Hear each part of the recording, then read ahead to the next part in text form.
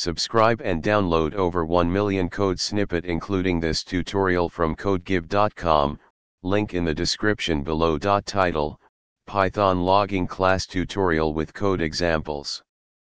Introduction. Logging is a crucial aspect of software development, aiding developers in understanding and troubleshooting their code. Python provides a built-in logging module that offers a flexible and powerful logging framework. In this tutorial, we will explore how to use the Python logging module with a custom logging class. Step 1. Import the logging module. Before we dive into creating a custom logging class, let's start by importing the logging module. Step 2. Create a custom logging class.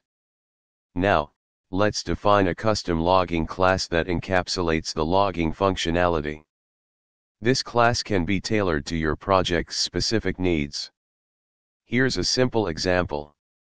In this example, the custom logging class has an initializer that takes two parameters, log_file, the name of the log file, and log_level, the minimum severity level to log. The class also provides methods for logging information, warnings, errors, and exceptions. Step 3. Using the custom logging class in your application. Now, let's demonstrate how to use the custom logging class in a sample Python application. In this example, we instantiate the custom logging class as logger and use its methods to log information, warnings, errors, and exceptions. Adjust the log_file and log_level parameters as needed for your project. Conclusion.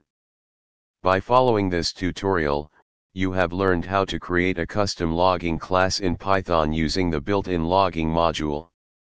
This approach allows you to centralize and customize your logging logic, making it easier to manage and maintain your application's logs. Experiment with different configurations and levels to suit the specific requirements of your project. ChatGPT.